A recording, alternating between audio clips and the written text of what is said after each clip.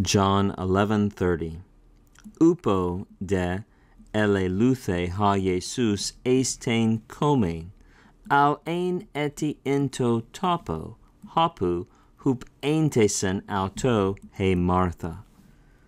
Remember before this, Martha had told Mary, the teacher is here and he's calling you. She told her secretly, and now we read, now Jesus not yet had come into the village, that is the village of Bethany, but was still in the place where Martha met him.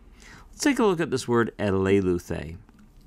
If you see that ending, you may think, is that present? Or you see that theta, you may think, is it passive? Well, this is just an irregular stem coming from the verb erchomai. Erchomai means to come or go. And I know this form's a little bit hard to recognize. Let me write out the normal paradigm for the form that we're dealing with here. Elelu Cain, Elelu Cain, Elelu Case, Elelu K. Ding, ding, ding, ding. This is a pluperfect that we have right here. Again, it's maybe hard to recognize because it's not following the normal pattern where we would have reduplication, maybe additional augment on the beginning, the kappa, all of those things. It's because it's an irregular form. But it's a pluperfect, active indicative third person singular. Notice the pluperfect is normally translated with had. I had loosed, you had loosed, he had loosed. Here, Jesus not yet had come. Now, Jesus not yet had come into the village. Let's also look at this verb down here, hup eintesen. This verb right here, hup eintesen. That comes from the lexical form, hup antao.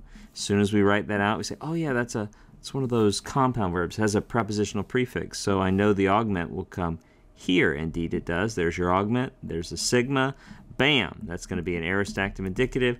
This is a third-person singular ending because Martha, third-person singular, she is the subject. She met him. Someone may be wondering, why is this auto? Why is that the dative form there? Why not the accusative? Auton, isn't it the direct object? Met him. But if you look up this verb hupantao in a lexicon, it will say something like plus tini, that means plus something in the dative, or plus a dative object, or plus a dative complement. This is a verb that takes a complement or object in the dative case.